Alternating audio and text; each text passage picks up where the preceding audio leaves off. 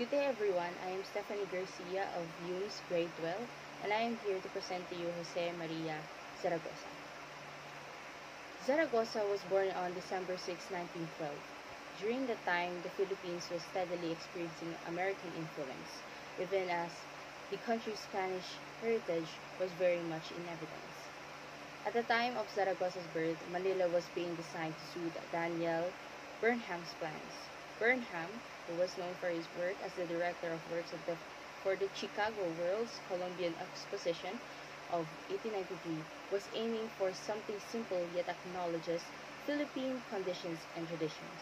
To execute his plans and designs, Burnham chose William Parsons, whose works in the Philippines included the Manila Club in 1908, the Philippine General Hospital in 1910, the Manila Hotel in 1912, and the first university building in the University of the Philippines in 1913.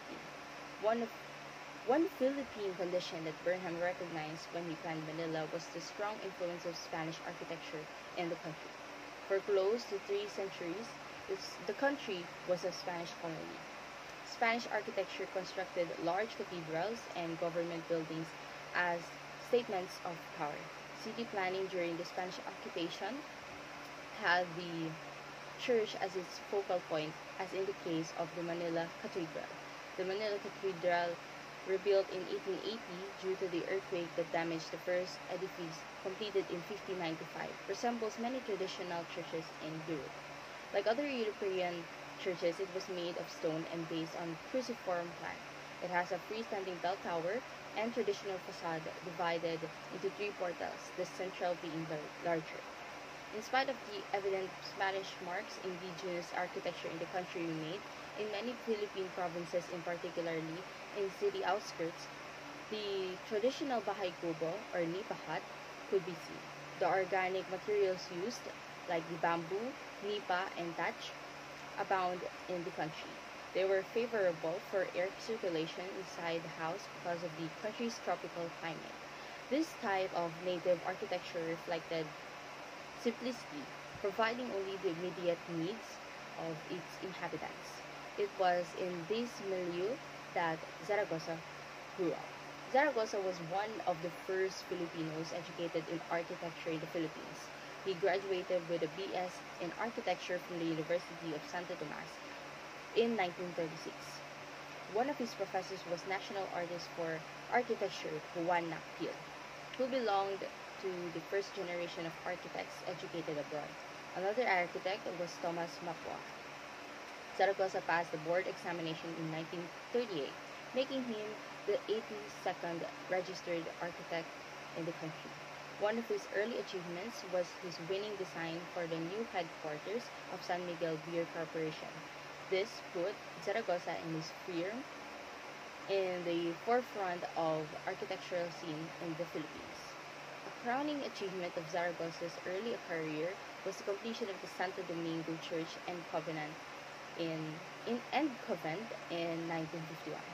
At the time of commissioned work, Zaragoza, a staunch believer of Filipino capability to execute things exceptionally well, was president of the Philippine Institute of Architects, an aggregation of professionals aiming to put the Filipino talent at par with his counterpart anywhere in the world. This position afforded him to represent the Filipino architects in many gatherings around the world, and in many occasions was the only Asian present at the conferences. Zaragoza's travels allowed him to meet other architects and in effect expose him to the different architectural movements in the world. One major figure he met was Frank Lloyd Wright, whose ideas influenced Zaragoza's work in the 1970s, as seen in the Viral Mall and the Escolta Bank. In the latter part of 1950s, Zaragoza traveled to Rome, Italy, to attend a conference on new standards of design for Catholic churches at the International Institute of Liturgical Art, an effort to bring the priest and the parishioner closer. He was the only Asian present in the conference.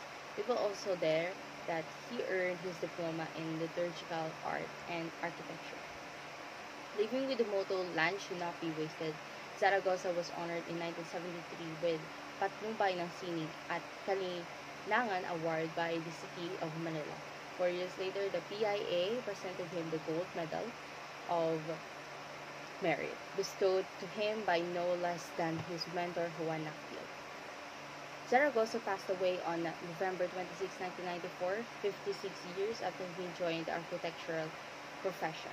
Throughout his career, he made a mall, a bank, ecclesiastical buildings, and an array of residences, both here and abroad. One church in One church that Zaragoza built in 1975, which visibly reflected the spirit of Filipino architecture, was the Union Church of Manila. The shell exterior of the church reflected the Philippines' tropical location. It also resembled the Philippine Exposition Hall in New York in 1936. Unfortunately, it was leveled to the ground in the late 1990s to give way to a new structure of the same church. And that is it for Jose Maria Zaragoza's story.